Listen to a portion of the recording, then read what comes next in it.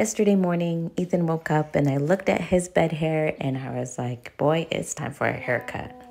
It feels like he had his previous haircut just a few months ago, but as you can see, it was time for another haircut.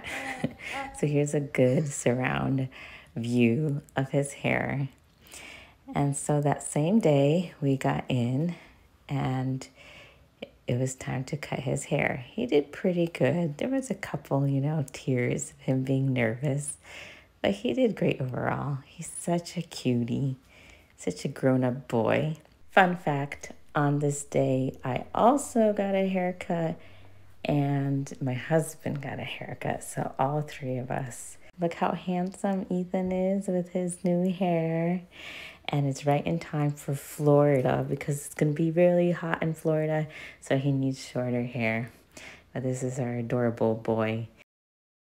He looks so much older with his haircut. So cute.